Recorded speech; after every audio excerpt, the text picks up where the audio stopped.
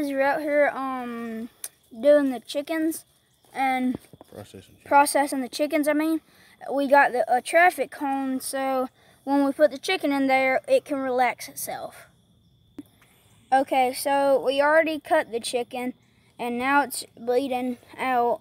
You want to cut it in the jugular, and you don't want to cut it in the windpipe.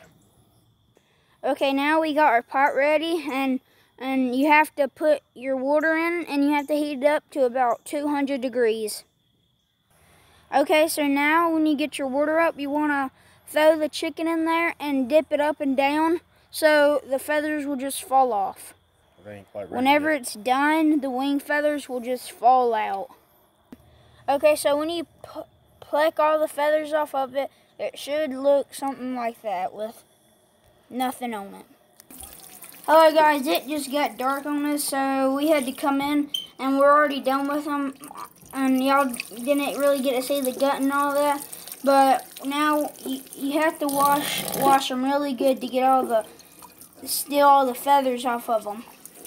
Okay, we just got done washing it, so we might be posting another video on Sunday of us boiling it or something like that.